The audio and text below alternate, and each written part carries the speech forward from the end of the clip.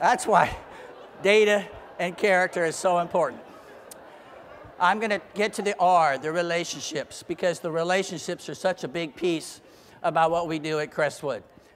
From Dan Rather, of all people, the dream begins most of the time with a teacher who believes in you, who tugs and pushes and leads you to the next plateau, sometimes poking you with a sharp stick called the truth.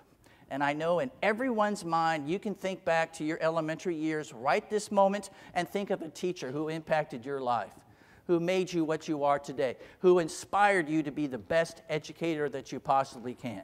And then from Todd Whitaker, he also tells us and reminds us that we can remember at least one occasion in our lives when someone in a leadership role treated us inappropriately. If just once a month or even once a year we choose to make a sarcastic comment or a cutting remark to a student or staff member, we might as well have carved it in stone. When I do a full-day presentation with the group, one thing we talk about is think back to an elementary moment that was special for you. And we talk about that. Then we talk about tough moments in elementary school. 99.9% of the comments are talking about a relationship. No one says, I got a 96 on my spelling test in 4th grade. They talk about something special that a teacher did.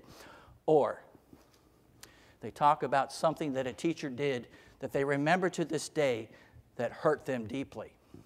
Make sure that as an educator, you are one of these people that people talk about in a positive, glowing way, and not when they're sharing a negative moment from their past. Make sure that every single day you put out your best for your boys and girls in your school.